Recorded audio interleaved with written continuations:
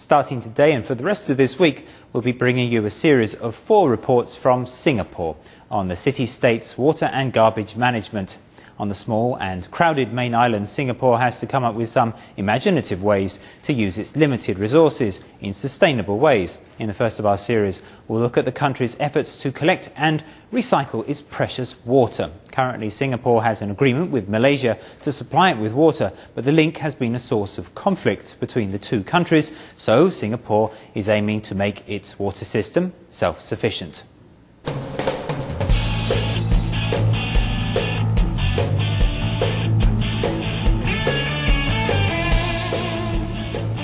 Singapore, a tiny city-state with a population of nearly 5 million people, devotes 2/3 of its overcrowded land to water harvesting.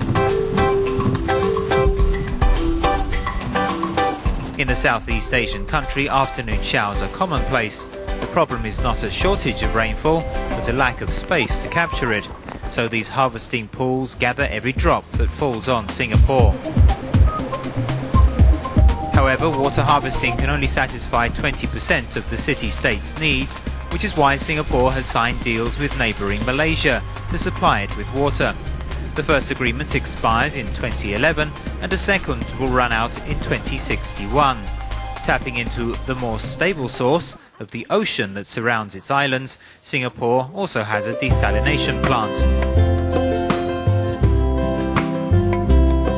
Apart from water harvesting, importing and desalination, Singapore has developed a high-tech reclamation program that can turn sewage into drinkable new water. The system takes household and factory wastewater through underground drains to a treatment plant, from where some of the treated water is expelled into the sea, while the rest is taken to a reclamation facility to go through a 3-stage process. The first stage is microfiltration. Thin strands that look like noodles but are 1,000 times thinner than human hair take out suspended particles, bacteria and larger solids.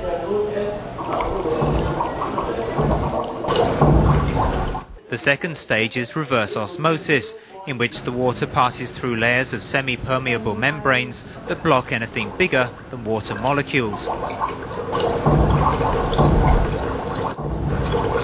The result is good enough to drink, but to guarantee its quality, there's a final stage of UV disinfection, which zaps any remaining organisms.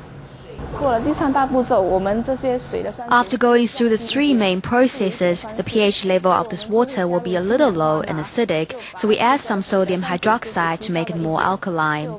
After restoring its pH balance, we pipe the water directly to our reservoirs or to our industrial zones. The washing machines at this laundry use new water. The price is 52 cents cheaper than tap water, and the manager says the quality is better too. Is it more soft? Yeah, it's compared to the quality of the normal tap water, this one is better. Oh. Okay. It won't hurt your... No, nothing will happen to the clothes. Currently, Singapore gets 30% of its water from reclamation, 20% from water harvesting and 10% from desalination. At 40%, most still comes from imports. But Singapore aims to produce enough new water to satisfy half its needs by 2060, the year before the next new agreement with Malaysia comes to an end. Forced by circumstances to develop reclamation technology, Singapore is hoping to reduce its dependence on imported water and use and reuse every available drop to its fullest potential. The small but wealthy city-state of Singapore has plenty of rainfall but lacks natural lakes and rivers to capture it. That's why the government has invested in man-made rain harvesting pools. Running out of space on land, Singapore is looking to the ocean to store up its drinking water. In the second of our series of instalments from the industrious city-state, we introduce you to the Marina Barrage across the mouth of the Marina Channel, which holds back fresh water from the river and creates a man-made reservoir by the city waterfront. Keeping the collection pool clear of litter is a major task, and it took 2 years to flush the salt out of the estuary.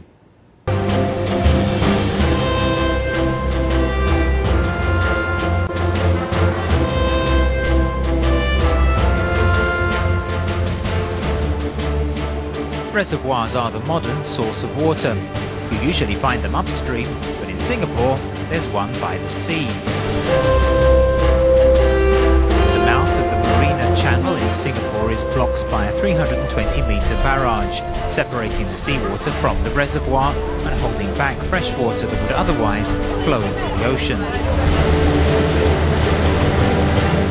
At first, the trap water was still too salty to drink, which is where the dam came into play. During storms, the sluice gates are opened to release water behind the weir.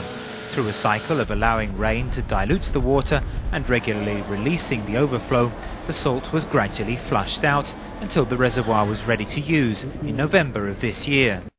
On the right is seawater, and on the left there is clean fresh water. The reservoir here supplies us with 1/10 of local needs. After 2 years of the natural flushing system, it is now a 100% freshwater lake.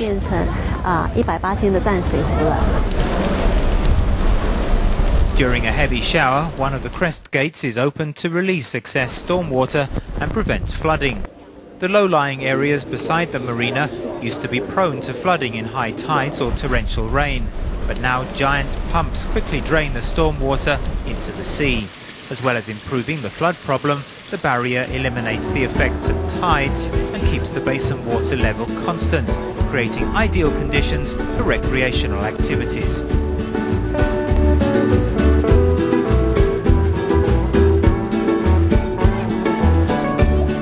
But maintaining the pristine lake takes a lot of hard work from people behind the scenes.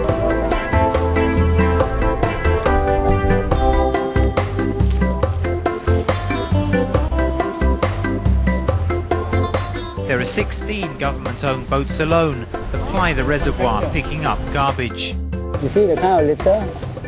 Trash, plastic, foam, cup.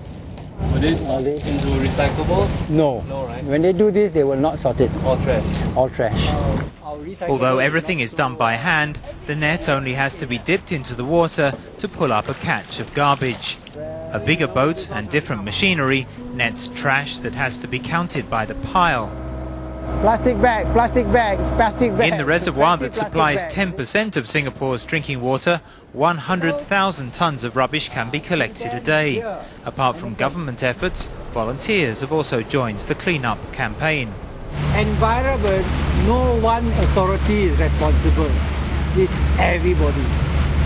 It's the same environment. We breathe all the same air. We drink the same water. So we must all take ownership.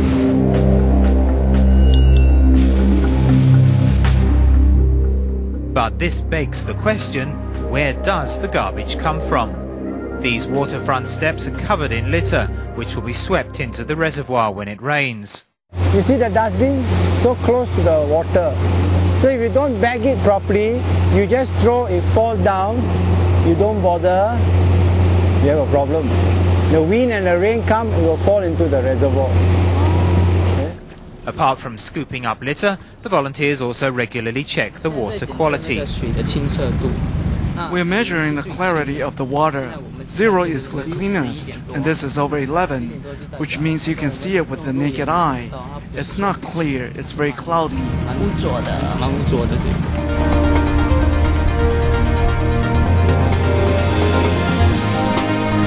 The volunteers also patrol the waterfront on bicycles, collecting litter as they ride.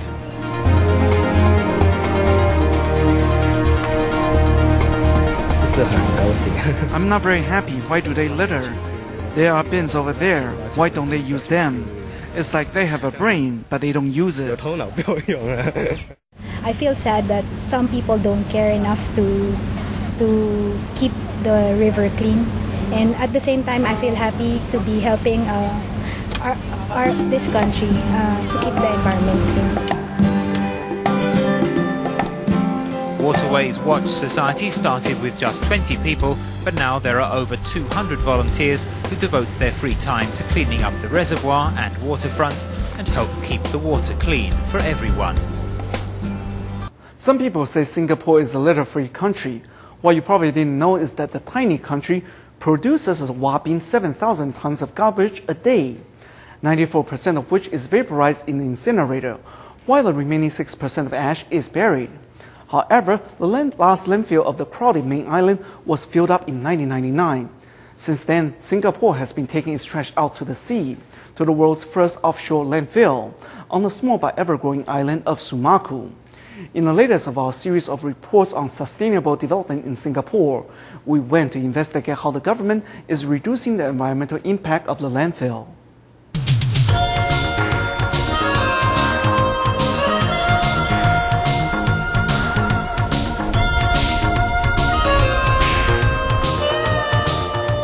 Singapore is booming and its population is approaching 5 million people. The flip side of development is the 7,100 tons of rubbish it produces every day.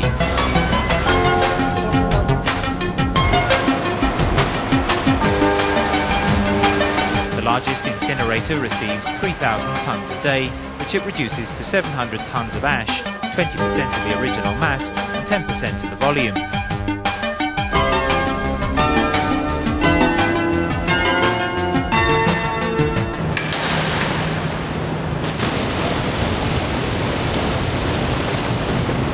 The ash is then loaded onto ships and sailed to the largest offshore landfill in the world.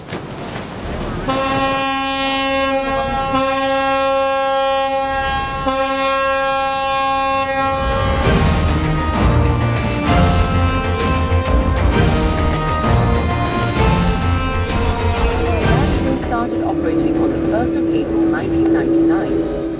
The Sumaku landfill is surrounded by a 4-mile-long barrier, creating a huge lagoon, which is further split into 11 sections.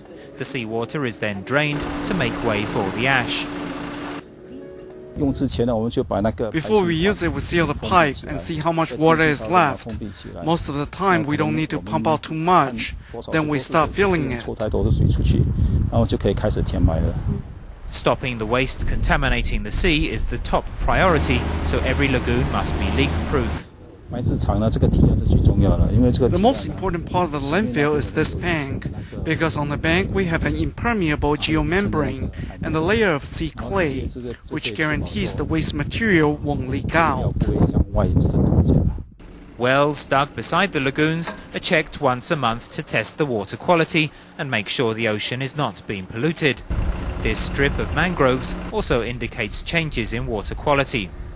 In the past 10 years, we have seen the mangroves flourish and grow, which means the sea around here isn't polluted. After a lagoon is topped off with soil, 2 or 3 years later, what was once a landfill is transformed.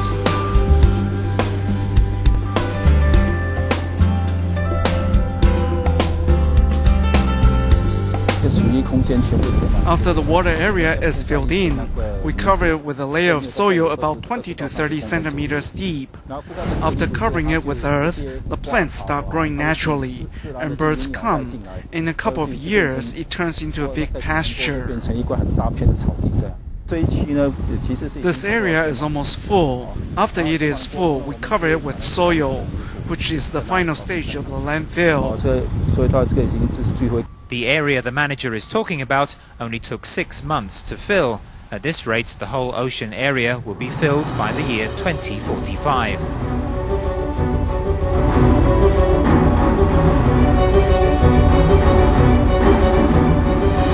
With the deadline looming, Singapore is investing in ways to reduce the amount of waste that needs to be buried by incinerating all its garbage. The arriving ash does not smell or attract flies, evidenced by the wildlife you see on the island today.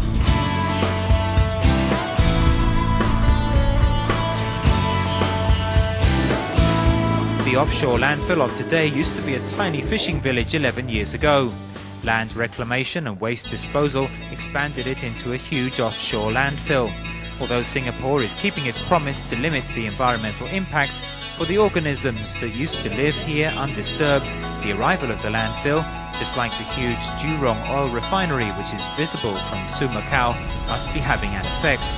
Built on top of what used to be 7 small islets, the vast offshore facility meets Singapore's current needs, but could bring the city-states even greater problems in the future.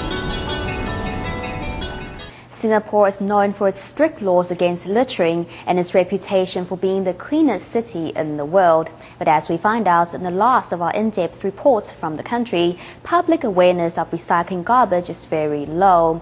Of the 1,500 tons of leftover food that is thrown away every day, only around 10% is recycled. We went to a recycling plant to find out how leftovers are turned into biogas and fertilizer, and asked why more food waste isn't treated the same. At this bustling food court in Singapore, you're bound to find something that agrees with you, but after eating your fill, the leftovers are mercilessly thrown into the bin.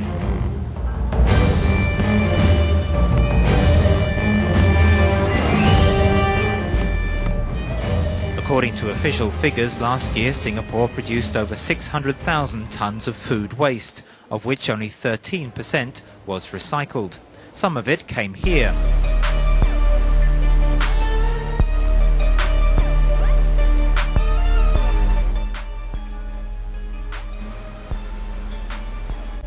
The mountain of leftovers may look useless, but at this food waste recycling plant, it's turned into energy. Our company uses the electricity from here, and we sell the access to the power company, which goes to ordinary homes. One machine can produce enough energy for 4,000 homes, so our two machines can supply 8,000 homes. So how is rotting food turned into electricity? Putting on surgical masks for the first step, the workers pick out plastic bags and other litter that's mixed in with the leftovers. But hang on a minute. How does trash get into kitchen waste? Let's go back to that food court to find out. Aha! So the plastic packaging gets chucked into the bin with the leftover food. It comes in terms of packagings, and when they want to throw waste, actually tie into a plastic bag and throw into the bin. So it's a normal habit. But we cannot do away with plastic at the moment, but generally is to try to segregate waste, food waste away from any other waste. Back at the recycling plant, the sorted food waste is liquefied and sent to two large biogas containers. 21 days later, it produces methane that can power the electricity generator. We can see here the reading is show 530 kilowatt. The remains of the decomposed food waste also has a valuable use. This is decomposed fertilizer. It's already organic compost, and it's turned into soil. It has an earthy smell. This is its final use. It can be sold now to grow vegetables and fruit trees. From rotting leftover food to sweet-smelling plant feed.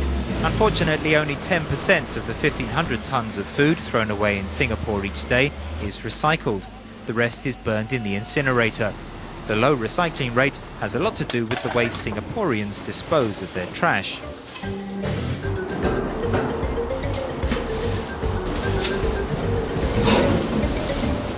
Apartment buildings are fitted with handy garbage chutes, and some kitchens even have one under the sink. When it's full, I throw it out in a plastic bag. I don't recycle the bottles.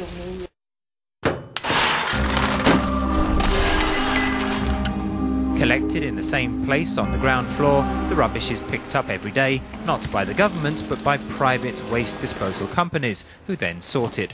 Public awareness about recycling is very low.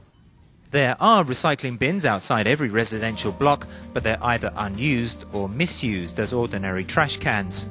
Tossing everything in the same bin may be quick and convenient, but the companies cannot possibly sort and recycle all the arriving waste. Clearly, Singapore needs to educate its residents about the principles of refuse disposal, so a sustainable cycle of reusing the city-state's limited resources can be put into effect.